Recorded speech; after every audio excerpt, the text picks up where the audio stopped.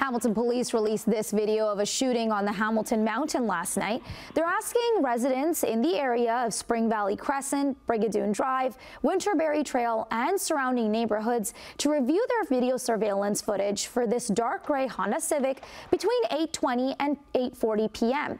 The driver was reported to be a tanned or dark-skinned male wearing a blue medical mask.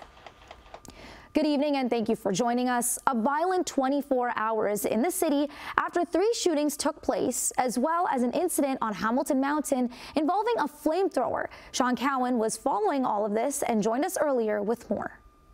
Well, I'm here in Chuck's Roadhouse on the Hamilton Mountain, just on Upper Centennial. And as you can see behind me here, take a look at these windows. They're being boarded up right now because repairs are being done. Now, this shooting took place around 8 o'clock last night, and police say this plaza was pretty busy at the time. There's another restaurant here, a couple of gyms, as well as some businesses. But fortunately, no one was injured.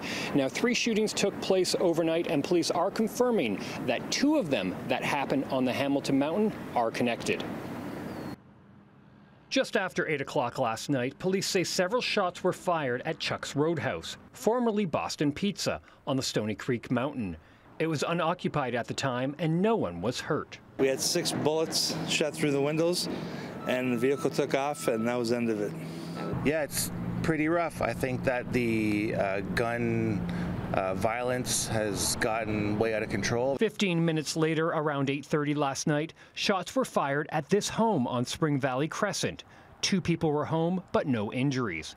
Police are confirming both shootings are connected, as they are looking for the same suspects. 2 men in a dark Honda, both wearing face masks. Police are now asking people who live in the areas to reach out. Our main call is to ask community members to review their personal residence security cameras if they live in the area. If there's businesses that may not have been open, to review their security camera, as well as anyone who is driving in the area. If they have dash camera footage, we'd like to hear from them if they have something suitable for review.